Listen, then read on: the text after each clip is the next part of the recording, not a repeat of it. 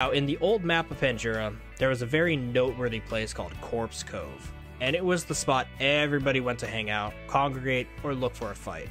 And in Gandwa, we still have a location just like that. Everybody, if you didn't already know about it from first-hand experience, then I welcome you to the Impact Crater. While simultaneously being a cool dinosaur reference, this crater has everything you would need for a tiny battle arena.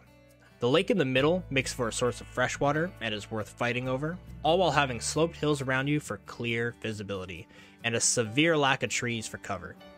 There are even some berry bushes and a downed corpse for meat, so the spot literally has everything you would need to survive in. So if you're able to claim it as your spot, you're going to be happy. Impact, Crater, Battle Royale fights are bound to be a popular sight here.